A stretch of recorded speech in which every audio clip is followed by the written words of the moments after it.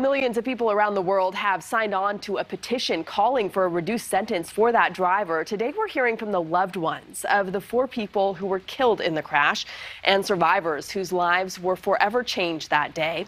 Many of them agree that a 110-year sentence is excessive, but as NewsNation's Nicole Fierro from our Denver station reports, they say some crucial details from the trial that led to a conviction are suddenly being overlooked.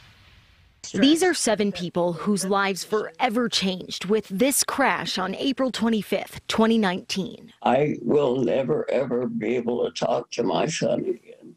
And I will never be able to hug him or see his smiling face. Grieving loved ones to healing drivers hit. I was headed over 95 miles an hour, and I don't know why I'm sitting here today. The cops said there's no reason I should have walked out of that crash. I was actually one of the truck drivers that was in the middle lane that ended up being hit by Maderos. Lucky to be alive with loved ones lost, but struggling daily, especially these last 2 weeks. So brings it back up. Last 2 weeks have been just a roller coaster ride of emotions, where I feel almost like I'm paralyzed again. Seeing social media posts and millions petitioning for clemency for the truck driver. All the focus is on how his life is going to be changed forever. It should be. None of us expected or would want him to spend 110 years in jail.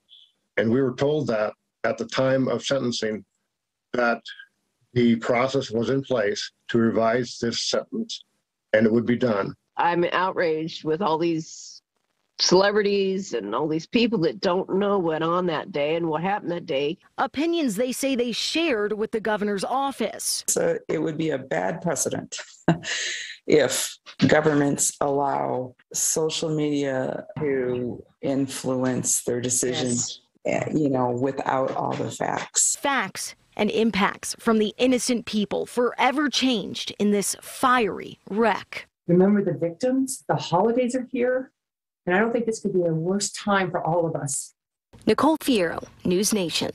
Thank you so much for watching. Make sure to click on the red subscribe button below so you can get more of NewsNation's fact-driven, unbiased coverage.